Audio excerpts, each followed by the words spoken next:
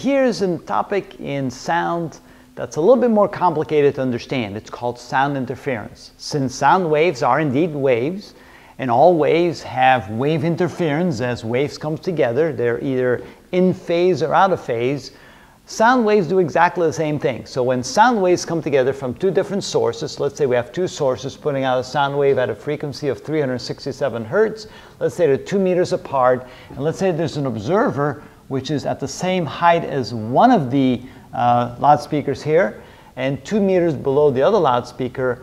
When this person is standing right in that spot, what does that person hear?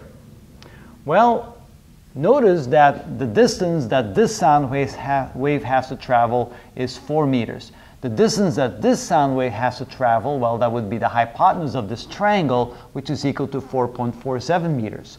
So the extra distance that the one wave has to travel over the other wave is equal to 4.47 meters for this distance minus 4 meters for this distance, which is 0.47 meters. So that's what we call the extra path length that this sound wave has to travel.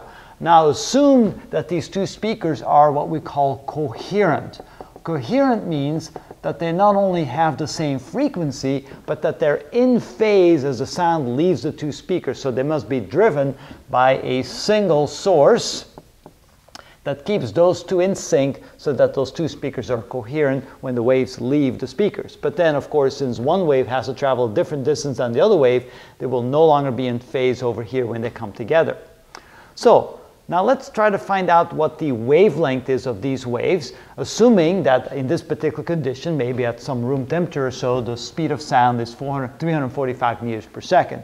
So know that the velocity is equal to the frequency times the wavelength. So the wavelength is equal to the velocity divided by the frequency. So that's 345 meters per second divided by a frequency of 367 hertz. That would be hertz the same as 1 over seconds. So that means you'll end up with meters. So 345 divided by 367, and I get 0.94 meters. 0.94 meters.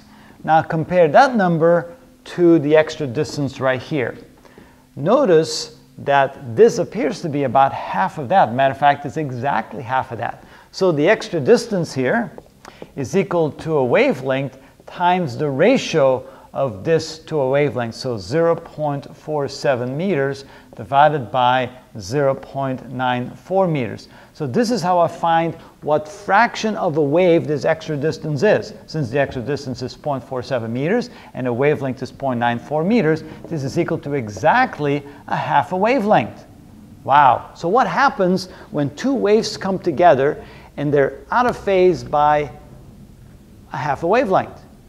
That's kind of like this. So you have one wave that's coming in like this, and you have another wave that's coming in like that. So these waves are exactly a half a wavelength out of phase, which means the result is that they will cancel each other out. There will be what we call destructive interference.